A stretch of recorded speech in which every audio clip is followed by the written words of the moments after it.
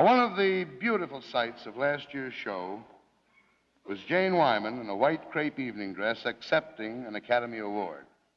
Well, you can give odds one of the beautiful sights of this year's show will be Jane Wyman in a white lace evening dress presenting an Academy Award. In fact, this girl's in a rut.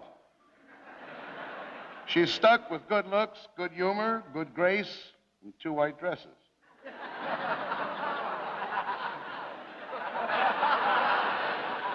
To present the Oscar for the best performance by an actor, Miss Jane Wyman.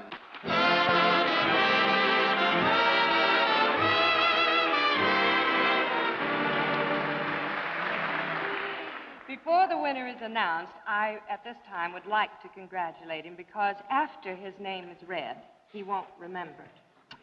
He won't remember anything for 24 hours. So, those nominated for the best performance by an actor are Broderick Crawford in All the King's Men, a Robert Rossen production, Columbia; Kirk Douglas in The Champion, Screenplays Corporation, United Artists; Gregory Peck, 12 O'Clock High, 20th Century Fox; Richard Todd in The Hasty Heart, Warner Brothers; and John Wayne in Sands of Iwo Jima, Republic. The envelope, please. Broderick Crawford for All the King's Men. Oh, ladies and gentlemen, this is so exciting, so wonderful.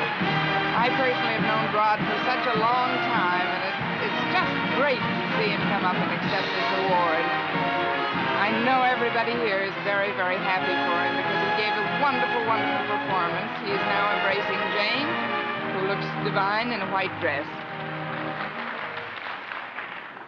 If my heart would stop beating for a minute. Mr. Douglas said I was to thank nobody. I'd like to thank all of you, and especially thank God. Thank you.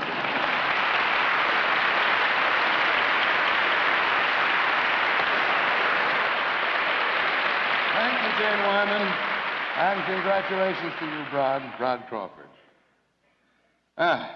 Gets exciting, doesn't it?